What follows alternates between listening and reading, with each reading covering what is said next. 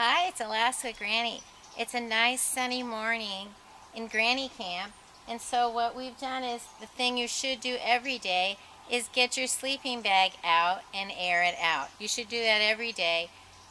Find a time, because your sleeping bag can make or break a trip, make it fun or not.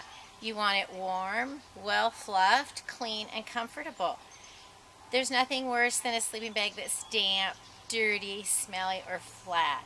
So you want to air it out every day.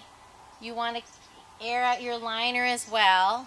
And then before you put it away, fluff it all up and put your liner back in, and your next night's sleep will be great. When you first get to camp and set it up, you should fluff up your bag at least an hour before you get in it anyway, because it works better at insulating and being comfortable when the lining or the insulation has had a chance to fluff up. So try some of these tricks with your sleeping bag when you get to camp and see if you don't enjoy your nights out in the woods more. Please subscribe to Alaska Granny and have a wonderful day.